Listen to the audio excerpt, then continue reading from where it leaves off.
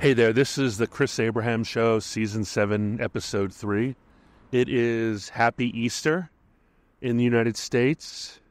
It is 10:31. I am recovering from a deep-seated malaise that I had yesterday, including, some coughing, low energy. I called up my lovely sister Linda, and she told me just to chillax, so I spent the entire day watching the Netflix series from 2000, was it? Called Messiah. And madly in love with that girl who plays the CIA field op. And forget her name, though, because she gets mixed in with so many other skinny, beautiful, mousy white girls, like the girl from Grey's Anatomy, and there's a million other hers. So I should respect her by saying what her name is. Let's see. Comment dire.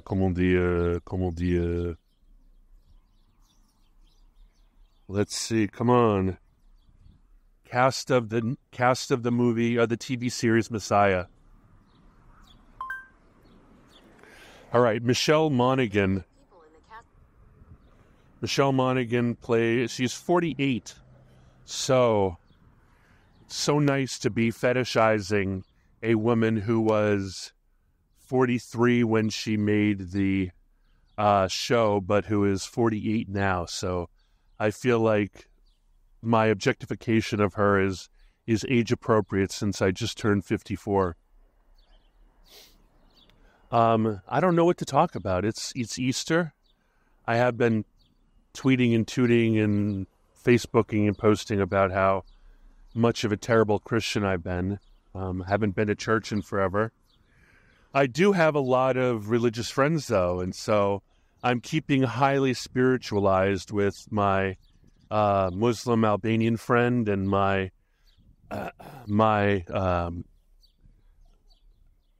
follower of Jesus Jewish friend and my humanist friend Jason. So keeping it spicy. I do listen to a lot when I'm in the mood. Oftentimes we'll say mark them red when it comes to Daily Office podcasts. And I'm trying to start the Bible again. And so then when I start to try the Bible and I get narcolepsy, then I'm like, okay, I'll buy the audiobook with a awesome, beautiful voice, black celebrity reading it, and then I don't do that. And then there's this really great podcast about the spiritual experiences. It's like Christian Coast to Coast, and I think his name is Tracker John or something like that. And he does a daily or a weekly podcast where he interviews people based on their mystical Christian experiences. So I will share all the creepy personal experiences of my family. Mine are all heavily based on coincidences and magical realism, but my mom and dad have legit experiences of the other world. For example, I don't know if I said this before, because I might. Every episode of this, because of my SDAM, might be the same episode over and over and over again. But I don't really want to talk about Francis Scott Key Bridge getting knocked over. I don't really want to talk about Robert F. Kennedy Jr. and his poaching of votes. I don't want to talk about the fact that no matter what the mainstream media ever talks about, they never say populism. And there is a huge populist uprising. The mainstream Republicans and mainstream Democrats are on the same side, and they basically are, I guess they would be fascists, because the populists the fascists? I don't know. But nobody wants to call Tulsi Gabbard a populist. Nobody wants to call RFK Jr. A populist. Nobody wants to call the Trumpers, the MAGA, maybe he's not, but Donald Trump appeals to the populist world. And honestly, once the populists, and I'm not even saying working class, I'm not even saying Christian, Trump only appeals to populist Christians. But let me get back, speaking of that, to my Roman Catholic mom, who literally was a virgin until she was 33, while her mom and dad and her sisters and everybody in the neighborhood, even though she was going to church every Sunday and more days than that because she was a good Catholic girl, it wasn't until she took a trip to Italy, to Roma, to the Vatican, when she was constantly having her butt pinched by Italian men, that she thought maybe the church was bullshit. But she was still, till she was 33, she was a Irish Catholic virgin beauty. And as a result, like, even though we never went to church for like even holidays, holy days or anything, there was so much Catholicism in the house. And even now, I have a St. Christopher medal on my keys, and I have a chain around my neck. It's a chain around my neck without a clasp, and it's a big pain to take over my big fat melon head. So I'm thinking about finding a way of having a Christian glyph soldered or attached or whatever to my chain around my neck, and then just wear it. I was wearing a rosary recently. I was seeing how that felt, and the only reason I took it off is because I wear over-the-shoulder bags, like courier bags. The crucifix was just like getting in my business, so that's the devil trying to make me stop. Anyway, so my mom tells me these stories, and I probably have told you them already. Not that anybody listens, but she told me about knocking her head on lake. She and her parents did what all upper middle class immigrants did. Second gen. They all got houses either on the Jersey Shore or in northern New Jersey on a lake. And I mentioned it elsewhere, but it's like Lake Okeechobee or Lake Mohawk. Lake Mohawk. My mom actually drove us in my Pop-Pop's awful big Lincoln car to the lake.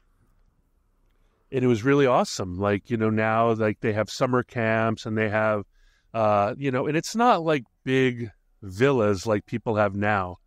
These summer camps, these summer homes were like little bungalows. They were little bungalows. And what parents would do, dads would do, is send their wife and kids to this beautiful lake all summer, and then they would come visit on the weekends. So they would stay at either a pied-à-terre in the city, or they would go home every night to their commuting house. And then on the weekend, they would get in their car and they'd drive Friday afternoon, drive to Lake Mohawk, spend the weekend, and then drive, Sunday night or Monday morning, depending on how senior they are, drive back to their home, either in Jersey or... When my pop-up did that, they lived in Jersey City, so it was right across the Hudson from New York City, so it was a close commute. But Mohawk was really North Jersey, almost to like where you really know it's Garden State. And she was a water kid. Like, she told me that she was a chubby girl, and then at like 12 or 13, she sprouted like a little rose. She did, and she would drink a gallon of whole white milk a day. Drink it. Each girl had their own gallon of white milk in the fridge, and each girl would go into the kitchen and they would gulp from their big thing of white milk, which is funny because modern athletics suggests that like gulping chocolate milk or white milk is a recovery beverage is like the thing to do. Condi. Hello, Birdie. You want to be on the podcast? No. It's a house sparrow visiting me, looking for food. Anyway, she was being the little dolphin that she was in Lake Mohawk. And this is the area that used to be Last of the Mohicans, right? She was basically, like, the family had a crib in, like, the Mohawk territory of New Jersey, New York. She was the last of my Mohicans. Anyway, she was playing and she hit her head on one of those floating platforms, and she rang her bell. She banged her rel, and she went underwater. She went splooge, and underwater she went. And she said that she, upon recovery, she heard she heard church bells, and she heard choir of angels. She heard a choir of angels. And I'm terrible. I don't even remember the story. She was either whisked to the surface by angels and cherubim, or someone, maybe a lifeguard or something, saved her. But she had a miraculous experience as a young girl in Lake Mohawk. The next time she tells me, and there's tons more, but these are the only two I remember, is I don't know why she was on a bus. I don't know why she was on a train. I don't know why it was foggy or dark at night or raining or something. I don't know if this is actually from a Black Mirror or some sort of other TV show. But allegedly, I think I remember that my mom told me that she got off of a bus, or her car broke down, or off of a train or something. And it was dark at night, and she got lost, turned around. Remember, this is in the 50s or 60s when you are, in the 60s, I guess, when you are most certainly no Waze, no Google Maps, no maps with you. She got turned around, she got lost, and a gentle man came up to her and led her to an all-night diner. And when she turned to thank him / offer him coffee / offer pie, he was gone. And there's all these kinds of stories all over the place about people who like show up like these.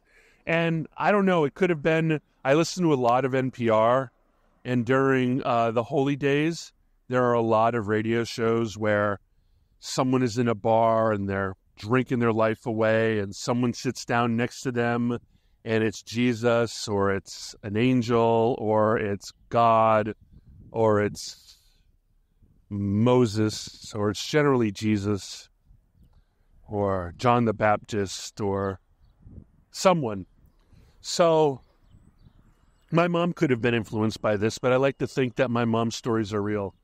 We have all kinds of really mystical pagan stories about Madame Pele, the goddess of fire in Hawaii. In fact, somewhere maybe in my archives at my storage area, there might be a photo of Madame Pele, like a bust of her looking all magical, crazy, and fine, that we took that was on the side of a caldera. And my mom and I were complete, because, you know, Roman Catholicism is basically polytheism with a monotheistic glaze. I mean, I know that. I feel that's why Roman Catholicism is so threatened by Masonry. Because, you know, Masonry is like, okay, as long as you believe in a God, we're good. Like, you can have, you know, the Abrahamic God. You can have the Jewish Abrahamic God. You can have the Muslim Abrahamic God. You can have the Christian Abrahamic God. You can have the Catholic. Oh, by the way, Jews and Muslims do not consider Catholicism to be monotheistic because of our saints, which a great many,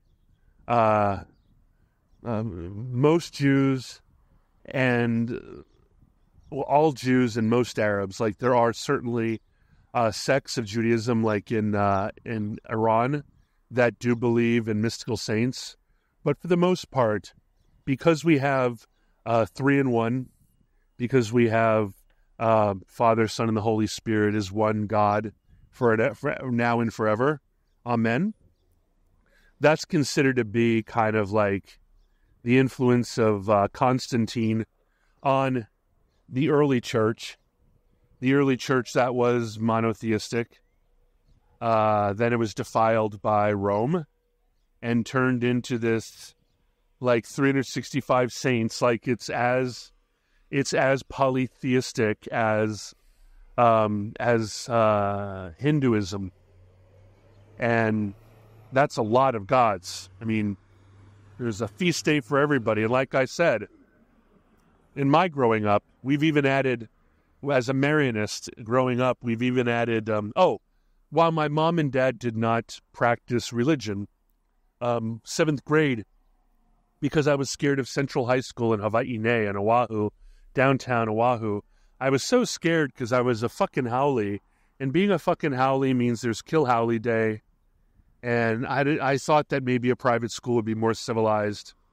Turns out that on my first week at school, I needed to brutally pound a kid almost to death in order to prove, it was like, I consider being a haole in Hawaii to kind of be prison rules. I probably got it wrong because these are really lovely mensches now that they're in their 50s. My brothers, it's from St. Louis. But I was scared for my life. So when I got there, someone challenged me to a fight, and I kicked him, I beat him, I knocked him over, I continued kicking him until people pulled me away. And because I didn't have a lot of friends, there weren't a lot of strong people to pull me away. So it went pretty far. And from then after, I was called, "Oh, Chris, he's cool, but he's fucking crazy, brah." So based on that, from 7th to 12th grade, I was not only inculcated in Catholicism, I was inculcated in what's called Marianism, Marist philosophy. I was also inculcated because I went to an all-boys Catholic school, but my, like, super-duper, like, boy crush, like the guy I would do anything to be more like the dude I envied, thought he was the most badass guy in the entire world, was Charles Among. Man, I thought he was the bee's knees. And he was also extremely evangelical and really into, like, even at 17, when I was 14 or 15, 13. When I was 13, he was 17. He was already into, like, the Roosevelt conspiracy and, none dare call it conspiracy, the Roosevelt conspiracy, JFK conspiracy, moon landing conspiracy. Like, back when I was, we used to go to this typewriter repair shop, and against one wall they had all the folded, like, pamphlets with all the conspiracies about, like, really Zionistic stuff, like, all over the place. So I was inculcated by an evangelical conspiracy theorist, right? This is 1983 when this stuff was really fringe, like lodges up in the mountains fringe, cabins in the hills fringe, rural cabin in the hills fringe, or, weird Brooklyn guy with a rent-controlled apartment guy. Early, like, computer hacker guy kind of thing. And the Marianist was pretty cool because it fed into my upbringing as an animist Hawaiian haole, right? Like, everything we learned growing up was about Native American lore. It was about the night watchmen. It was about carrying pig over the pali. It was about Madame Pele. It was about not taking rocks out of holy areas because it'll hex you. It was about Madame Pele saving churches when there were fires or eruptions, saving all the like in the TV series comment dit Messiah, saving all the churches and letting everybody else burn in Hilo, that kind of thing, right? So like Marianism is pretty interesting because like in most Catholicism you say in order to get to God, Jesus needs to know your name. But in Marianism, which because I was inculcated in Mary worship, because I was inculcated in, I don't even know if inculcated is the right word.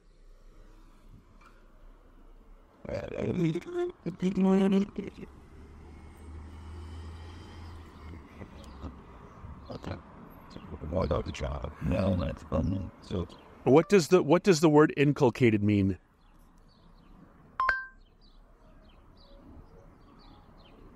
Here's the definition of inculcate.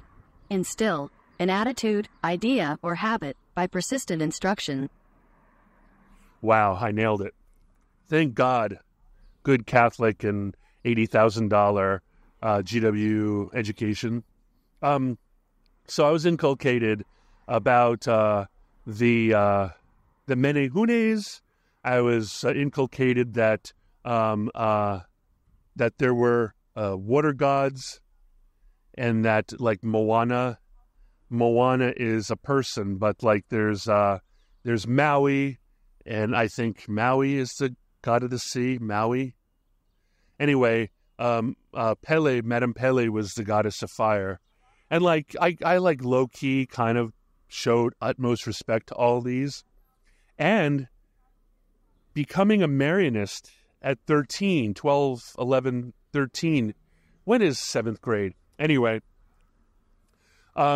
means that like obviously when the Catholics came to Hawaii and converted the animist Hawaiians to Christianity, just like in Santeria, they had lots of stand-ins for the various saints and figures in Catholicism. So obviously the reason why Marianists did so well on Oahu is because of the Madame Pele thing.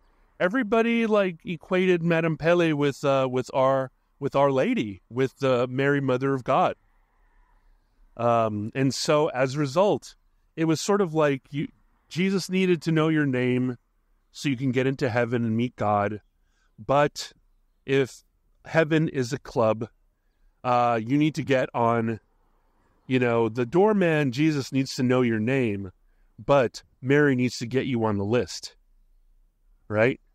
In order to avoid being in purgatory, you really need to get on Mary's list. So, I mean, in many cases, I say, Hail Mary, full of grace, the Lord is with thee. Blessed art thou amongst women, and blessed is the fruit of thy womb, Jesus. Holy Mary, Mother of God, pray for us sinners now and at the hour of our death. Amen.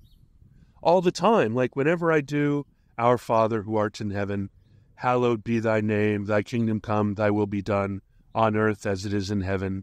Give us this day our daily bread, and forgive us our trespasses, as we forgive those who trespass against us. And lead us not into temptation, but deliver us from evil.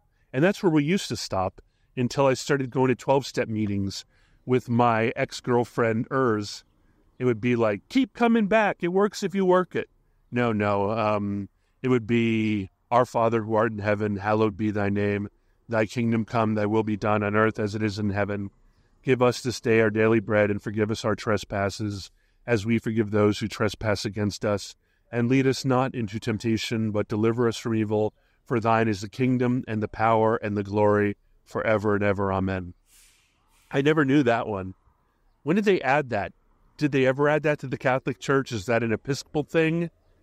When I do the time I do most of the rosary, which isn't based on a rosary, it's just based on saying Hail Marys and Our Fathers over and over again generally has to do with flying on an airplane.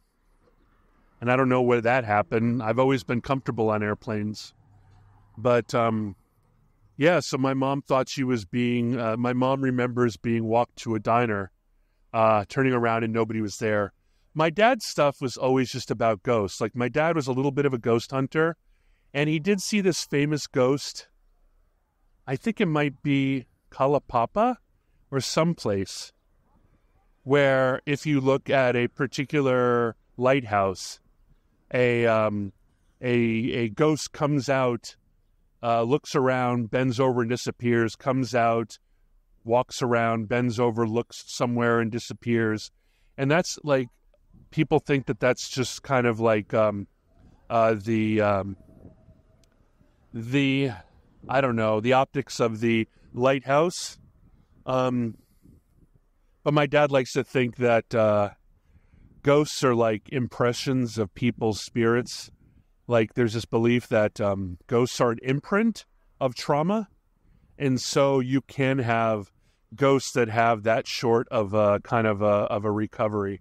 I need to ask Mary Vandeven, if she's still around, I need to ask her about the day before my dad died. My dad passed away. Really spicy reasons.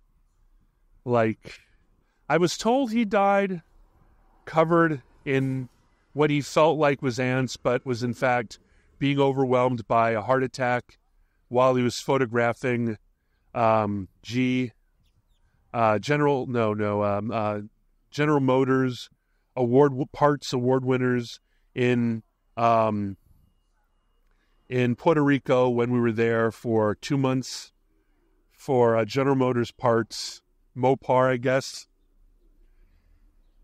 And he was photographing these people doing this horsey thing, but in fact, the truth is that he was apparently, according to my ex-girlfriend who heard this on a dive boat with Tom Yoho in Hawaii when they were scuba diving off of Waikiki, probably diving the Amazon Mahi wreck, that my dad was having sex with his co-worker / married lady, Mary, and I think they were covered in whipped cream or something, and my dad had a mad heart attack doing the thing he loved best, which was Mary.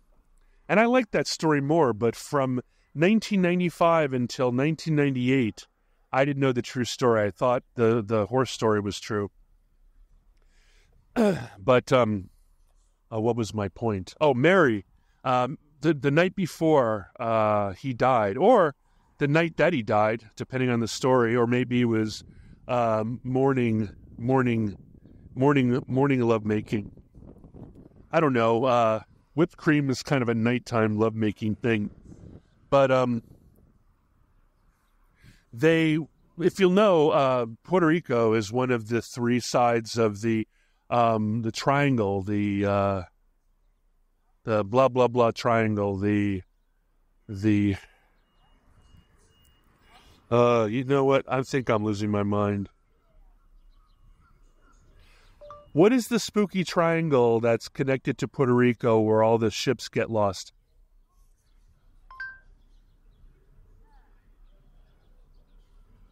The Bermuda Triangle. According to History.com, the Bermuda Triangle is a mythical section of the Atlantic Ocean roughly bounded by Miami, Bermuda, and Puerto Rico, where dozens of ships and airplanes have disappeared.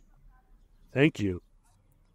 Well, the night before, or maybe the night before that, or I don't know. It's been since 1995. I think everybody that was over on the other side of the island that had a condo where they did all the prepping for the show we were producing. If you want to know more about that, I'm happy to share. Apparently, they all saw a UFO offshore, and we were all staying. The hotel we were working from is called El Conquistador. It might have a new name, El Conquistador Resort and Golf Club or something. And they were across the bay at the like the residential area, and they had rented a hotel room for 2 months, and I was staying with my colleague in a hotel room in the hotel in the resort. This is a classy resort. People would arrive by helicopter, and when we were there were 2 U.S. Supreme Court justices. I believe it was, the Italian guy who died of like sketchy circumstances, and was it Ruth Bader Ginsburg that he liked to travel with? Ruth Bader Ginsburg and Justice Alito, are those the 2? Anyway, that's all the spooky spice that I have, but I did not attend either midnight mass, either sunrise mass, or 10 o'clock mainstream big hats and flowers mass, mostly because I don't have pretty attire. Like, I really need to buy some nice khakis, nice button down, and a nice blue blazer, and the Blundstones are good enough, but I really wanted to lose some more weight before I did that. So really, like, in many ways, it's wardrobe that's keeping me from attending church and lodge meetings. But I think I'm just using that as an excuse. I guess I really don't want to go, because the amount of money that I spend on coffee and bags and things like that, I could have such a sweet wardrobe. Anyway, I'm not going to talk about what's happening in Ukraine. I'm not talking about Biden. I'm not talking about Trump. I am tempted to buy the $60 Bible just for entertainment value, in the same way that I was tempted to buy solid gold-looking, gold lame Trump shoes, but I won't get either of them. I won't get any of them. The only reason I might get a Trump Bible is because it's so camp, and it's also large. It's also, what is it called? Large font. And I need large font now, because I haven't bought into glasses yet. I don't need them on a daily basis, but I hope we're caught up. If you go to eBay and look for Goin Originals, Goin Originals, you'll find a lot of bags that I'm selling, lots and lots. Linda does not do auctions, so they're all at a price, and she's always negotiable. So if you go in and tell her that you listen to the Chris Abraham show, maybe she will hook you up. I don't know. And happy Easter to you. Hallelujah. Christ is risen. And Godspeed. And I will talk to you soon. Next episode is Season 7, Episode 4. Aloha, mahalo, and auf Wiedersehen. Ciao.